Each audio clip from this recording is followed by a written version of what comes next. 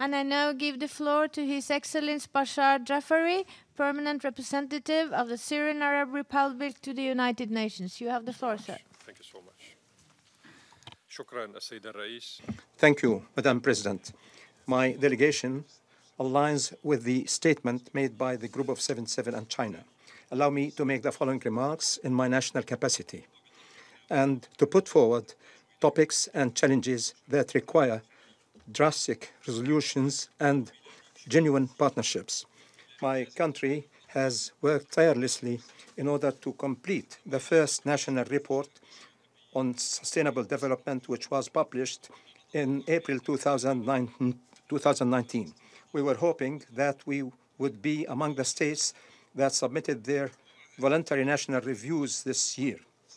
Nonetheless, this national report would be updated and developed before the review next year and would be the basic step for preparation of subsequent national reports in the implementation of Agenda 2030, where launching the development process as a component of the recovery efforts from the terrorist war launched against Syria.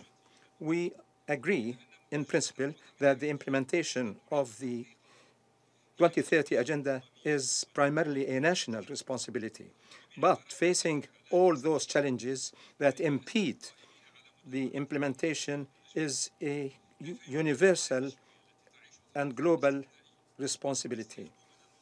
In no uncertain terms, I would like to pose a question to those who are responsible for the implementation of the agenda.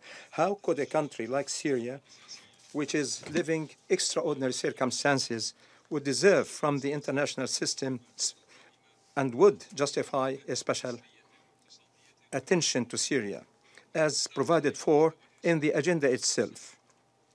How could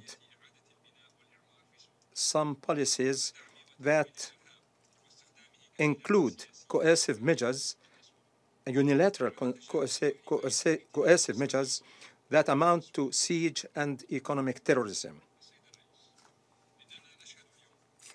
Madam President, today we see, after 4 years of the adoption of 2030 agenda, a pivot by some international parties towards selectivity and to cancel out or to ignore basic principles and goals in the agenda, which would undermine the consensus that was achieved at the time of adoption.